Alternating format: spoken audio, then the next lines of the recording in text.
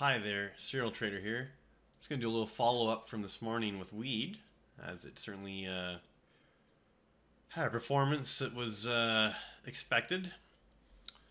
And I just thought I'd start off with the 5-minute time frame on this weed chart.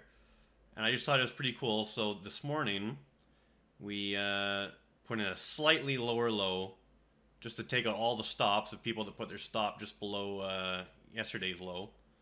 So yesterday's low was 36.33, and today hit 36.17 ever so briefly, flushing all the stops out. And you see all the volume picked up there when that happened. And then right from there, we had a 1 up, 2 down, and look at that. So almost a near perfect 618 retracement of that initial move up in 1. So that's kind of idealized 1-2 setup. 618 is the most common. Then we had the strong third wave up, okay, in wave 3. And then even on this 5-minute time frame, we had a nice contracting triangle, A, B, C, D, E, and the A wave, which was the most extreme point in price of the triangle, hit around that 236 retracement, quite shallow, which is very much indicative of a idealized fourth wave. Didn't even make it to the 382 retracement. So that's also kind of a sign of underlying upward strength. And from there we had a 5th wave up, small 5th. So now we have a 1, 2, 3, 4, 5, and then we had just a minor pullback, more minor than I expected actually. And now we appear to be trending back up again, possibly in a maybe another 1, 2, or just this is just a 1 tiny 2 and then going up in the third. Sometimes these second wave retracements, if there's just a lot of sentiment in one direction, are very minuscule compared to what they normally would be. But the point is, we now have a clear 5 up off the bottom, and that denotes the trend of one larger degree to be to the upside. So whether this is the initial wave up in A, and then we're going to have a B, C, or whether this is the initial move up in 1, and then we're going to have a 2, 3, 4, 5, a stronger move up. The point is that whenever we do have a more significant pullback here, that should be followed by another 5-wave advance, whether it's a C wave or a 3-wave. So still more upside here in weed, according to these very short-term waves.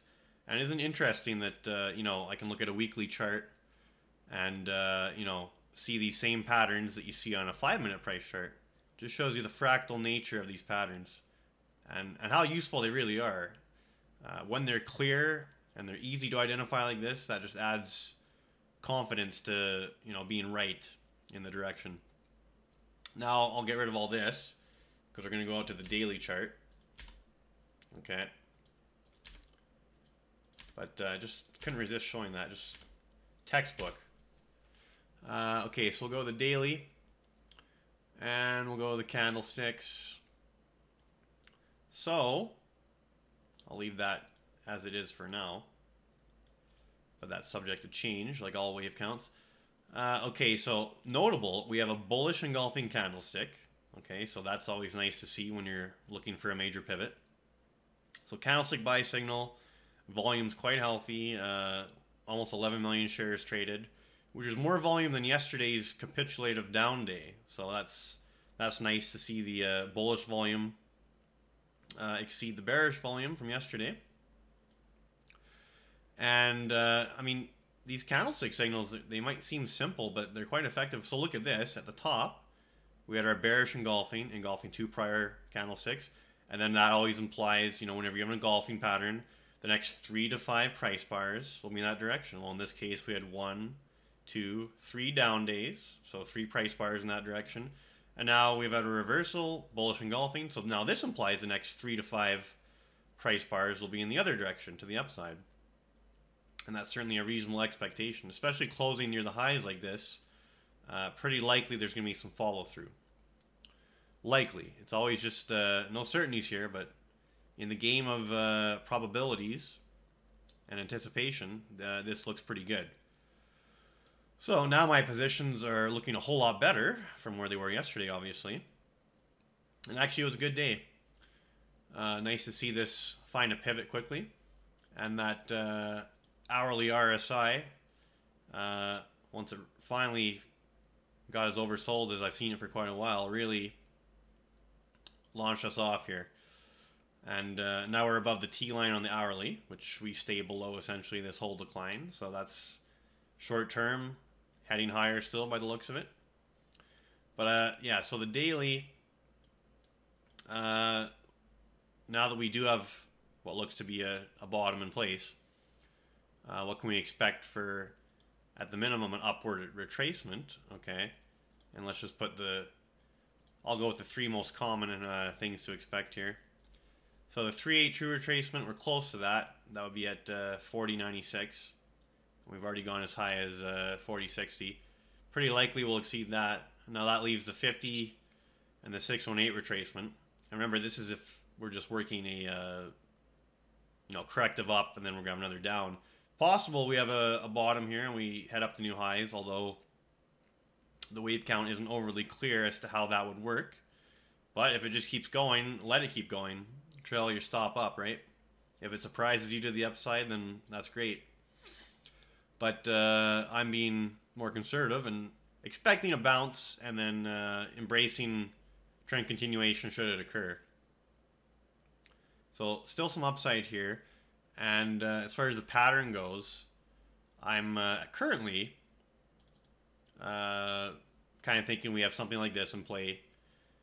We're going to have an A down, a B up, and a C down, maybe. Now, there's just no way of knowing this yet, but that's kind of my current expectation. But if it changes my mind, no problem. From a trading perspective, though, it doesn't really matter. Candlestick buy signal. Next 3 to 5 price bars. Looking to be in the next direction. Coming off that hourly oversold condition. Also, finding bull market support here on RSI. So RSI, we bottomed on the daily at about 44. So that range between 40 and 50. That's considered support in a bull market, in a trending market to the upside. So nothing violated RSI daily support there. And that's good to see. And hopefully tomorrow there's some more follow through. And then we're heading into a abbreviated trading week next week. Canada Day will be closed in Canada. And then on Independence Day in the U.S., U.S. markets will be closed. So typically that coincides with lighter volumes and usually less volatility. But remember, these are just tendencies.